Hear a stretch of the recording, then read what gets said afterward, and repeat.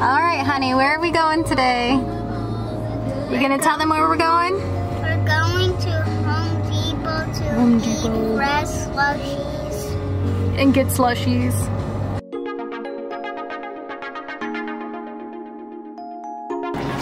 I'm looking for some L brackets to attach some new wood studs to our trailer.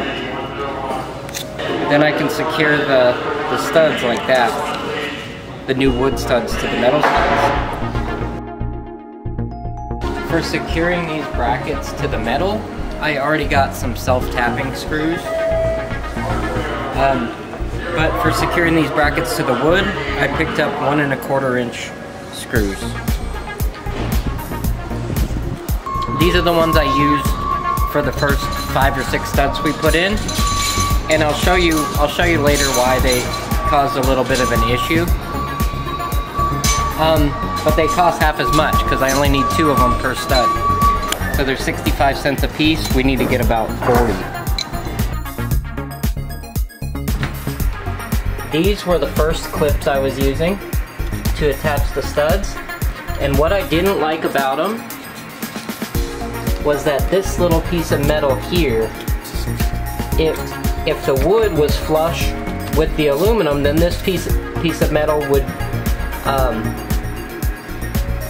come out above the aluminum, and it really needs to be flush. So when I put those in, I had to hit that top flange with a hammer. And then I switched to these types of clips, these L brackets. And you see how that's installed? The wood's flush and nothing's sticking out above the wood. And that's perfect for installing flooring. This flooring, this wood that's going on, it's really thin.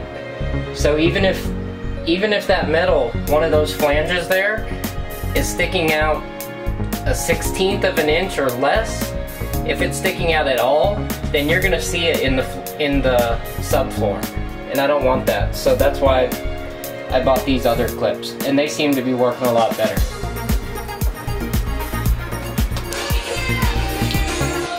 So I've just made my stud. See how I put those L brackets on there? And now I can fasten it in right like that. I'm using self-tapping screws against the aluminum, and I'm just gonna screw that in there. Screw this end in, and then that'll be good to go.